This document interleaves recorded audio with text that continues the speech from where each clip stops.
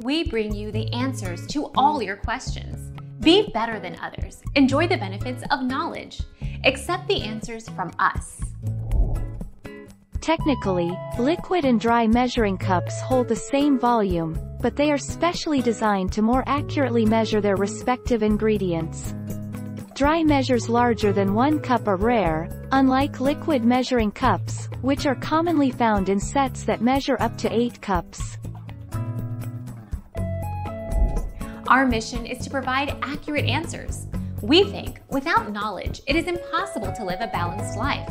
Be competent, be skillful. Thank you for watching. Don't forget to subscribe and hit the bell notification.